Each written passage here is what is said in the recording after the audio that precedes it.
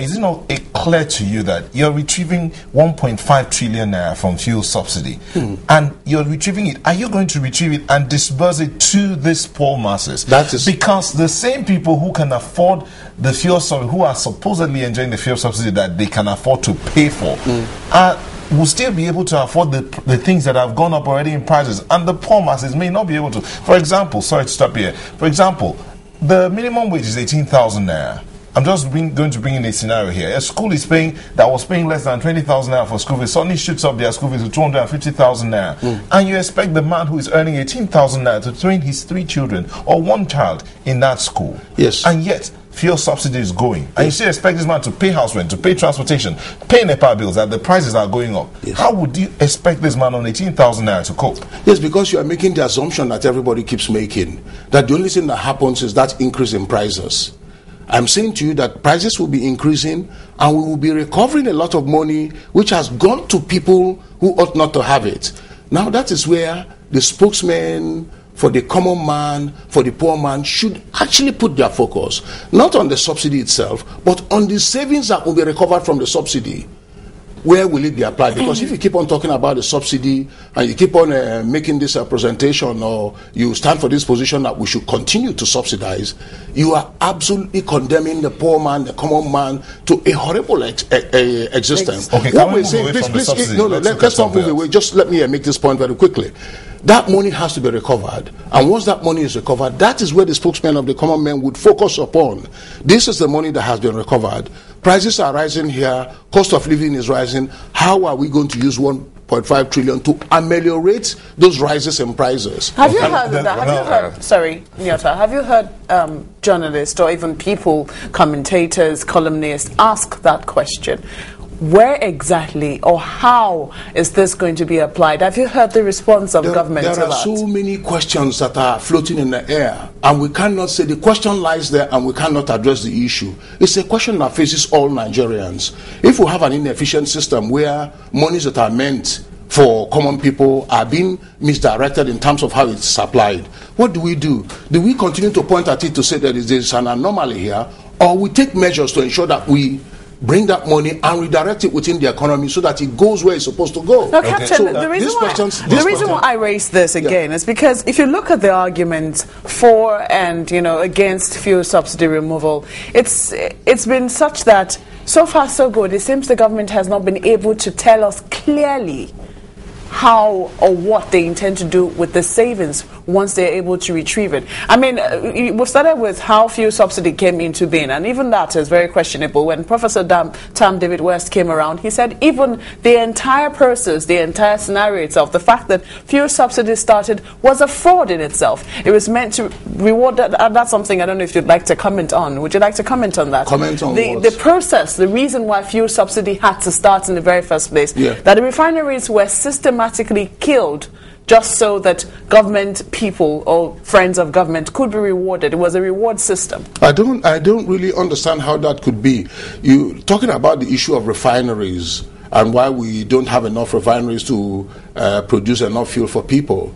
It's really a tautological question, if you like, because we have this regime where we regulate the volumes that can be brought in, we regulate the price at which it can be sold. Refineries are not cheap devices. They are very expensive equipments to buy. But they are not more expensive than the 1.3 trillion that we've spent over the years. We're not really fighting a battle of words here. I really want us to look at the issues.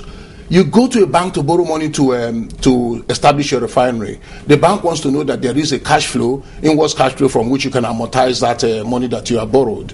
But if you have a system where a third party, who's not the market, can dictate the volumes that you can refine and the price at which you can sell, you would never have any refineries. That's why we have more than 30 refinery licenses. And every time they confront this question, they go back home and nobody's going to lend them money to go and establish a business where it isn't the market or your capacity to produce at a certain price or your marketing skills to be able to sell it. It is a third party, a bureaucrat's discretion that can say, produce so much and sell so much. It's a sure way of killing enthusiasm for anybody who has resources to invest in the refining. Well, the refineries that we have, is it this third party that systematically killed them or sent them to? No, the refineries that we have government-owned refineries. We don't have private sector-owned refineries. Okay. And you understand that government has no business in running businesses. Okay, so that's why the refineries have sort of like gone dead. Well, you can reach your own conclusions. I mean, if things are done on a political basis, where the word political is a euphemism for explaining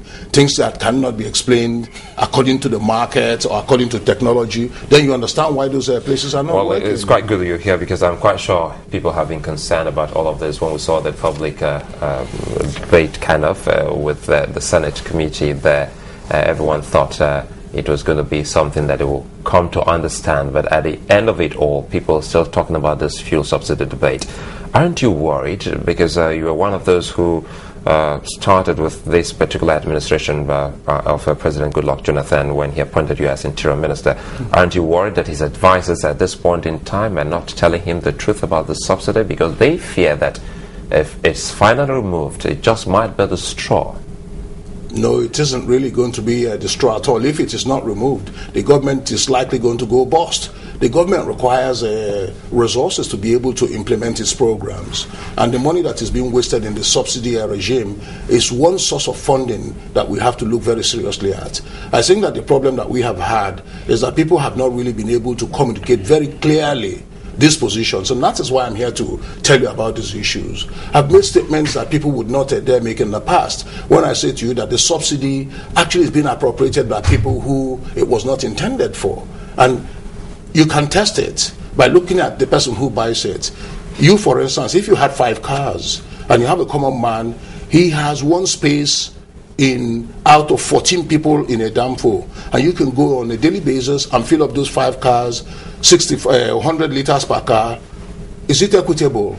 And all he gets is, if you look at the total transport, the total number of people who have traveled in that particular bus in one day, and look at the number of the liters of fuel that has been bought, and then just calculate what he has bought. Into all is it an equitable situation? So we really need to have a situation that is both equitable, is very efficient in operation, and I think the way that we can do it is to recover that money that is meant for the masses. Yeah, Captain and then the masses can insist on being part of the decision-making process as to how that just allow me to come in here so that we don't lose that. Now you're just talking about the masses. Yes. What kind of concern do you have for this same masses? Yeah. Knowing that this same man, the ordinary Nigerian, doesn't even have light, so he doesn't have electricity. On a daily basis, I'm quite sure sometimes when you drive along some petrol station, you see people with a 4-liter jerry can, and that's all they can afford, and maybe once in a week. So when you finally take off the subsidy, how do you expect that same man who's always in the dark to even get a gleam of light in his house through that 4-liter? You're making that mistake that I've told you people continue to make, because all you see is once you take off this subsidy, then that is it. Prices will rise. Because again, because it comes to management side. Yes. You remember I'm sorry to butt in here. Sorry, because I remember then when we talked about the PTF, Petroleum Trust Fund. People could get drugs in the hospitals, in the teaching hospitals we attended then. You see, they tell you these are PTF subsidized drugs. So how is this common man likely to get the effect of all of this good that will come out of this removal? It is when we say removal, it's not as if we remove it and we throw it out of the economy. What we're saying is actually take it from where it is now and really bring it out in the public domain, where we can use it to buy all of those things that the common man does not have. Will corruption allow it to thrive? Will corruption allow it to thrive? It's a question for me and you. It's not a question for me. When you say, will corruption allow it to thrive, do you like corruption? I don't like it. So we have to continue to fight it. All we need to do is to recover that money that is inefficiently applied currently, and now set up the mechanism to ensure that all of these things that the common man was not getting, that he now gets it. Even though prices might rise, and I will deal with the issue of the price rise in a minute, the model that I see post removal of subsidy, that prices will spike. But once prices spike, people will bring in resources. When people bring in resources by way of investment, competition will act to bring down that thing down to an equilibrium level. And absolutely, they will just simply bubble at that level for a very long time. The other thing that you can also say is that we are so frightened of this removal of subsidy. It's like it's the end of the world. Don't you have a reason to be frightened? No, I have no reason to be frightened. Isn't it the end of the world for Nigerians, the average Nigerian? No, it cannot be. Because look at West Africans to the left of Nigeria, West Africans to the right of Nigeria. They are not enjoying subsidized bunkers and they have not starved to death. The problem is that we want everything. We want light, we want infrastructure, we want everything that works. We have to find resources to pay for it. It would be nice if resources could come from outside. That is one source of funding. But also, it would be nice if we could redirect resources that are within the economy that are currently being inefficiently applied. And that is where this 1.5 trillion will come.